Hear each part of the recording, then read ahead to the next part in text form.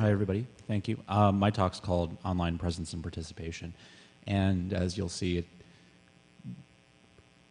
I think it carries over really, really nicely with some of the stuff that Deb was talking about. But I start going in a much different direction, as you'll soon find out.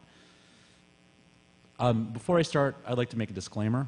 While my presentation, based in fact, contains some strong opinions, and accordingly, I must state that this presentation expresses my views and should not be construed as being supported by my employer, the New York Public Library.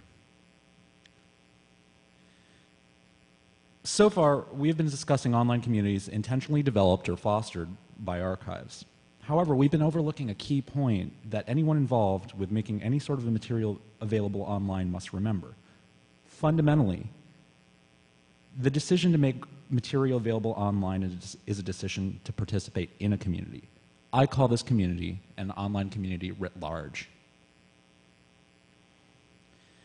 This is not a new concept, nor something over which archivists should be wringing their hands. Sir Tim Berners-Lee, the man depicted in this image, is widely known as the inventor of the World Wide Web. What became the World Wide Web was originally envisioned as a hypertext system situated for an individual institution, CERN in Geneva, Switzerland. Much of Berners-Lee's writings explicitly framed the World Wide Web as having a social purpose by design. In his brief personal history of his involvement with the World Wide Web, Berners-Lee states that the dream behind the web is of a common information space in which we communicate by sharing information. Additionally, in his initial proposal from the World Wide Web, which dates from 1989, he writes, "Imagine making a large three-dimensional model with people represented by little spheres and strings between people who have something in common at work. Now imagine picking up the structure and shaking it until you make some sense of the tangle. Perhaps you see tightly knit groups in some places, and in some places weak areas of communication spanned by only a few people. Perhaps a linked information system will allow us to see the real structure of the organization in which we work." If you're an archivist who was educated or trained as part of a library program, you were likely exposed to S.R. Ranganathan's 5 Laws of Library Science. Alireza Nourouzi has recast Ranganathan's 5 laws as they apply to the web. Nourouzi's reframing of the first law, web resources are for use, has very real implications. That the web contains information for reuse, and that information serves no purpose if not utilized. Why are all of you in the room for this session? My guess is that you accept this fundamental supposition of the World Wide Web, that online resources of all kinds, that is, both data and documents, exist to be reused. Perhaps the anxiety comes from the reality that this sort of reuse is something that you can't control and something that you must at least implicitly embrace. As John Seeley Brown and Paul Duguid have written, web-based resources have taken on the role of shared cultural objects, as people exchange links as a way of sharing experiences. Even if you're not trying to foster a community online or using an existing Web 2.0 site or relying on a social media strategy, your data, collections, metadata, and the like are all linkable, harvestable, and reusable by the online community writ large, whether you like it or not. Even if you have an image gallery without tagging, commenting, and so forth, with very explicit rights statements, you are making those images available to the online community writ large. In my mind, another part of the fear surrounds people abusing your institutional identity, misappropriating your content, and ignoring these rights issues surrounding your material. Yet, for all the fear, uncertainty, and doubt that surrounds this concern, there are people that you might think of as shadowy figures that disrespect your boundaries who may really be doing a positive service to your institutions and collections by adding value to them. Furthermore, they're not just adding value on your behalf, but on the behalf of that online community writ large. As Yochai Benkler suggests in his book, The Wealth of Networks, negative responses to this sort of work can burden free speech in general and impede the freedom of anyone, anywhere, to provide information, relevance, and accreditation. Explicitly embracing this sort of reuse is an appropriate response. Clever people will always find ways around whatever barriers there are, either intentional or unintentional. Well-intentioned people will find ways around these barriers and share the information and data with others. Brilliant, well-intentioned people will work around barriers, share the resulting information, and document their process, allowing others to explore the process of obtaining information for themselves.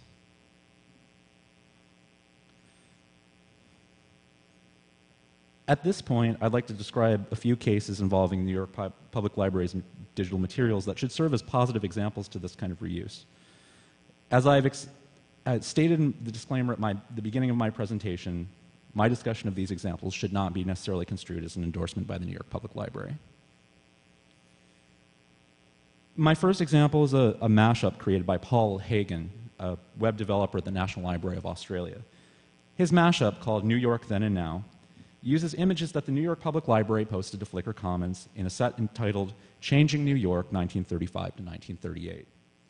Our images did not contain any geolocation metadata. However, the titles of the images often contain street addresses, which Hagen then passed through Google's geocoding API to return latitude and longitude coordinates. Hagen then stores this information in a format understood by the Google Maps web service, and then links the position of the image on the overview map to the Google Maps Street View image for that location. Hagen has also done this with digital materials from the National Library of New Zealand and the State Library of New South Wales and the Powerhouse Museum.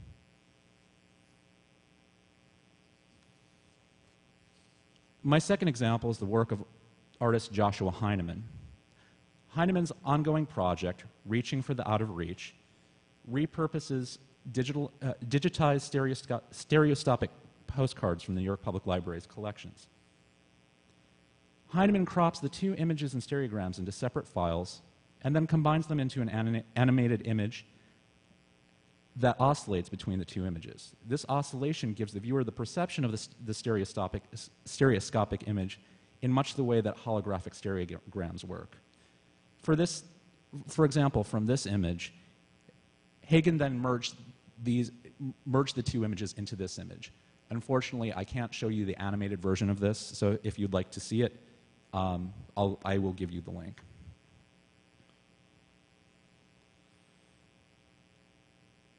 My last example is the work of Derek Coetzee, who's an administrator on Wikipedia and will be starting as a PhD student in computer science at Berkeley. Coetzee, along with other Wikipedia editors, discovered the large number of images that the New York Public Library makes available from our digital gallery. Coetzee determined how to gain access to the high-resolution versions of the images programmatically and has been pulling them in directly from our service, doing some post-processing, and then uploading them to Wikimedia Commons. As one might expect, we discovered that our servers were experiencing a high amount of traffic. Once we discovered Coetzee's process, an NYPL staff member reached out to him, giving him suggestions about pulling a specific set of images. 40,000 available from the Robert N. Dennis collection of stereoscopic views. I hope to see the library work with him and other Wikipedia editors in the future to take an organized approach to making our collections more widely accessible before we could. In conclusion, I ask you to think about the benefits of that these dedicated individuals could bring to your digitally published materials. Archivists can leverage the spirit of cooperation in the online community at large as a tool to assist them with making their materials more widely available, and potentially even to assist the promotion of both collections they hold and the institutions for which they work. Thank you for your time.